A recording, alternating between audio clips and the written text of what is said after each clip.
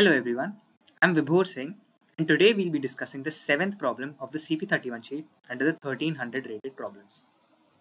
So as you can see, this is the CP-31 sheet and this is 7th problem, Rudolf and Snowflakes. So opening the problem. One winter morning, Rudolf was looking thoughtfully out of the window, watching the following snowflakes. He quickly noticed a certain symmetry in the configuration of the snowflakes, and like a true mathematician, Rudolf came up with a mathematical model of a snowflake. He defined a snowflake as an undirected graph constructed according to the following rules.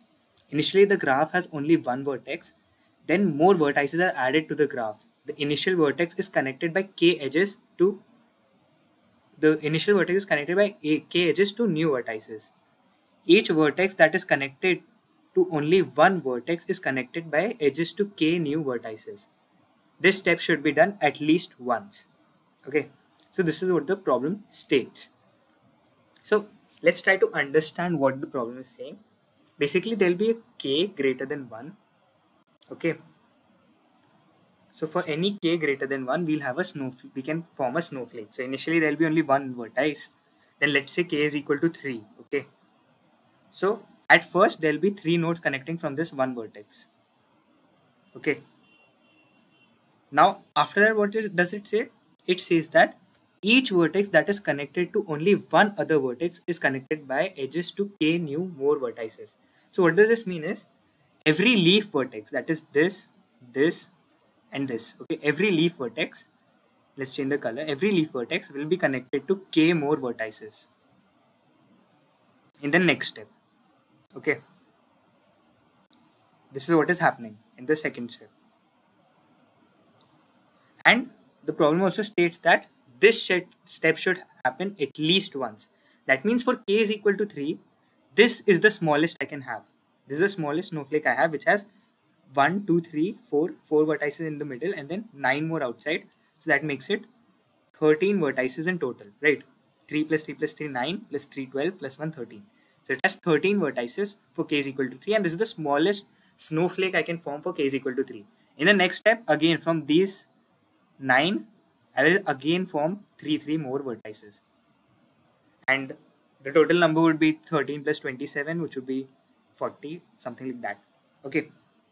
So you can try to draw it up and understand how the snowflake is forming. Now they have showed a possible configuration for k is equal to 4. So initially there's one vertex to which 4 are connected. Then for each 4 of them, 4 more vertices are connected. Now, after some mathematical research, Rudolf realized that such snowflakes may not have any number of vertices. Help Rudolf check if snowflake with n vertices can exist. Okay, so we just need to find whether a snowflake with a particular number n exists or not. Okay, a particular number of vertices. So n is given till 10 raised to 6. Okay, so let's discuss the expected time complexity of this problem. So 1 second in Codeforces allows us 10 raised to 8 operations, right? And our n is given to us till 10 raised to 6. So anything of the order of n or order of n log n even will work. But if we go even to like something like square root of n, even this should not work, or even n square, these complexities will not work. So this is the line that we can draw, and these complexities will not work. So we need to limit our solution to something like n or n log n, right? That is in the problem. And also t is given till 10 raised to 4 in the problem, and there is no check on the sum of n.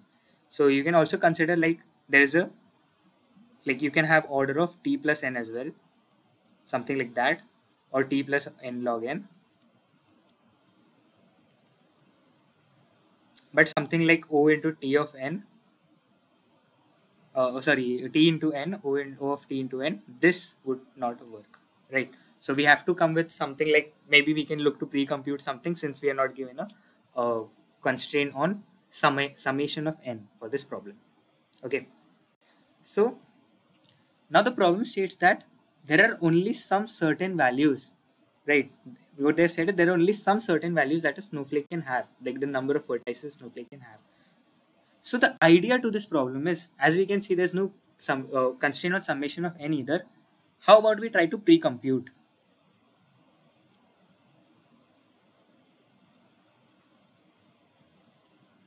Pre-compute all possible values.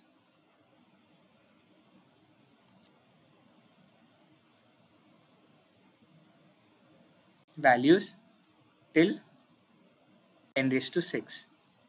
Okay, let's try to see if we can do this. Okay, so our k should be greater than 1, so minimum k should be 2, right? Now, for any given k, how can I calculate the number of vertices in a k array tree or k-nary tree, right? Something like that. Basically, this is a very standard problem or a standard solution that you would have, that the total number of vertices, if there are x, if the tree is of depth x, so there are k nodes in the first layer, then in the second layer there'll be k square nodes, right? Each of these nodes will have another k nodes. So in the first layer we have 1, then the second layer we have k, the third layer we have k square nodes, so on and so forth. This is how a tree would be formed. So the summation of these values is a simple GP that we can see, which is k raised to x, if x is the total depth of the tree, minus 1 upon k minus 1. This is the formula we have for the total number of vertices in a k array tree of depth x, right? Which is very simply, we can see it forms a simple summation of GP, which gives us this formula, and it's a very standard formula. So using this formula, in O of 1, I can calculate for each of my k.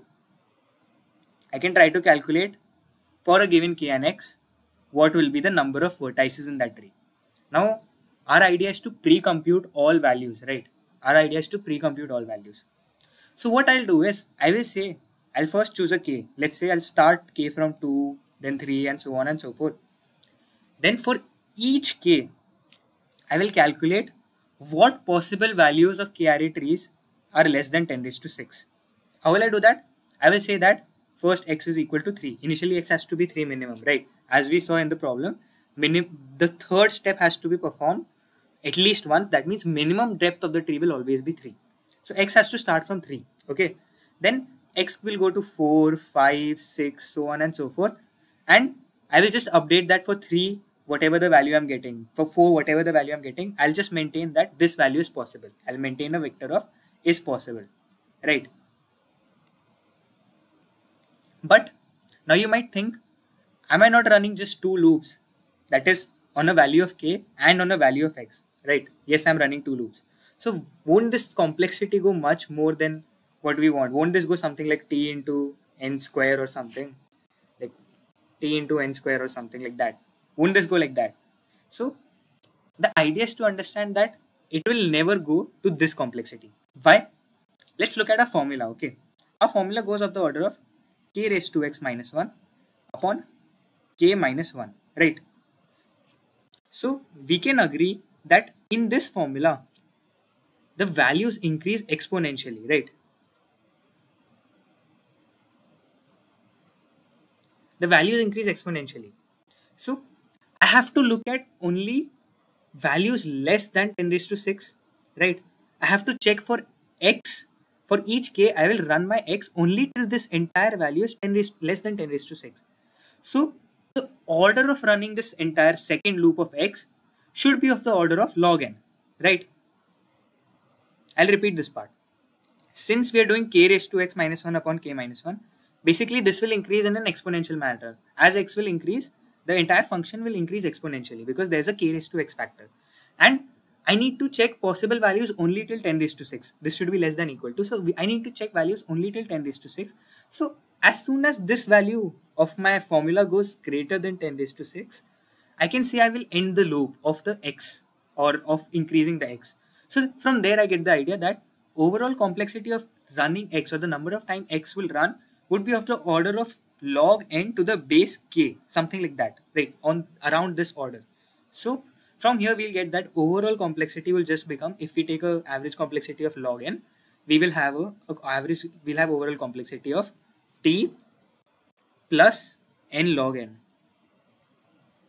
right? It will be t plus n log n, since we'll be pre-computing all values, and then for each test case we'll use our pre-computed array. Okay, so let's try to understand this with the help of the code of the problem. So this is the code of the problem. Initially we are taking t as the input, and then we are pre-computing results for all possible values till 10 raised to 6. How are we doing that? We created an is possible value, and initially all values are 0, since we were signifying false over here. Now I'm running the loop I is equal to 2, I less than equal to 10 raised to 4 I have done here, right? Now you might think, why am I running the loop only till 10 raised to 4 and not running till 10 raised to 6, right? That is because, see, minimum x minimum value would be 3, right? So our smallest value would be k raised to 3 minus 1 upon k minus 1, right? This value should be less than equal to 10 raised to 6. Only till then we are looking at the values, right? So this, I can say this value is of the order of k raised to 2, right? This is almost of the order of k raised to 2. So when I get this, I'll get that k raised to 2 should be less than equal to 10 raised to 6. So I can get a soft margin of k that it would be less than equal to 10 raised to 3, somewhere around that. Maybe this is a very soft margin. So for a safer end, I have run a loop till 10 raised to 4 to not increase the complexity too much, right? That is why I have run I till 10 raised to 4. Then first I'm calculating a current, that is basically I represents k over here, right? So I'm first doing k cube, right? And then I'm doing k cube minus 1 upon I minus 1, which is the first formula, right? Which is the smallest value. Then while my this new value that I have created is less than 10 raised to 6, I'm doing is possible of this value should be 1. I'm increasing my current, which is like currently it has k raised to 3, then it will become k raised to 4. And then I'll just update the formula, update the current one or the possible value of the snowflake as current minus 1 upon I minus 1, which will be like k raised to 4 minus 1, then k raised to 5 minus 1 upon I minus 1, which will give us the actual value of what will be the total number of vertices in the snowflake. So this is how we generated the is current or is possible vector. And make sure to take long int. I have taken I as well as a long int. Since I'm multiplying it, I'm taking I cube in current. That's why I've taken I as also as long int. So make sure to take the variables as long int to not face any problems. And then finally, while t minus minus, that is for each test case, we are taking n as an input. If n is possible, we are printing yes, else we are printing no, right? It's a very straightforward solution. If you look at the overall space and time complexity of this solution, so for the time complexity, we are running this loop till 1000, right? 10,000 till 10 raised to 4, right? And then as we discussed, this while loop, inner while loop, will be of the order of log of n, right? So I can write this as a soft margin of 10 raised to 4 into log of n, right? So, and then, so like this would run in the order of 10 raised to 4. And this would run in the order of log of n. So overall I can say that, and then this will also run in order of t. So let's not miss this, right? So overall time complexity I can say is t plus 10 raised to 4 into log n. Okay, something like this. This will be my time complexity. Let's just separate them out. Yeah. And space complexity. So I have created a vector of 10 raised to 6 size. So overall space complexity will be 10 raised to 6, which we can say is of the order of n only, right? Since n is still 10 raised to 6, we can say it's of the order of n. That is my overall space complexity.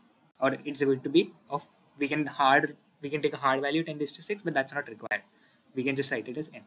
So I hope you are able to understand the solution to the problem. It is a very niche idea that we'll just try to pre-compute all the values, and then we can just get that the pre-computation will run in an order of n log n or less than that, in fact. So that is why we are able to solve this problem. Thank you.